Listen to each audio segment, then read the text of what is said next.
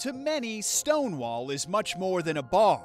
Well, Stonewall to me is a verb. It's a call to action. It always was. Martin Boyce was 21 years old back in 1969 and was no stranger to the Stonewall Inn. Despite the dim lighting and watered-down drinks, it was a popular refuge for gays, lesbians, drag queens, and the transgender community.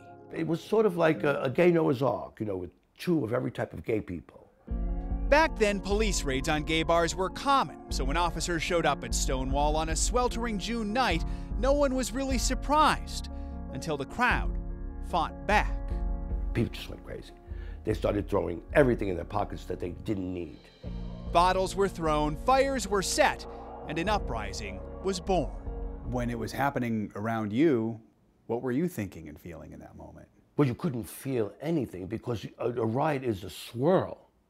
And then there's smells and smoke and sweat. It's madness. The protests would continue for several nights. The impact is on display at the New York Public Library, home to an exhibit called Love and Resistance, Stonewall 50.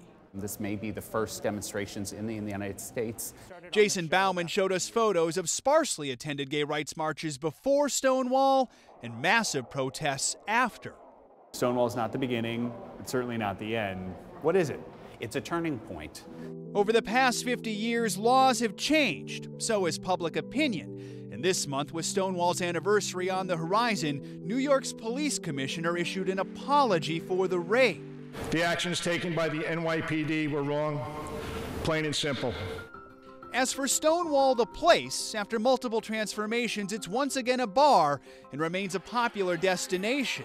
Stonewall's still here, and I think the spirit of those trans women of color that began the fight, that spirit's still alive in me. Stonewall represents power to me because someone made a stand for my right, for my sake. When same-sex marriage became legal, people flocked here to celebrate. After the Pulse nightclub shooting, they came to mourn. Days later, Stonewall was named a national monument.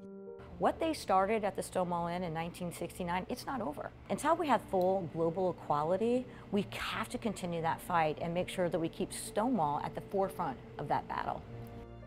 Half a century later, what happened here still conjures up emotions for Martin Boyce. That spirit, because I can feel it, not just say it. What's that spirit? What is it? Oh, it's the spirit of freedom. It's indefinable. It's indefinable. It's something people die for. A spirit that lives on today.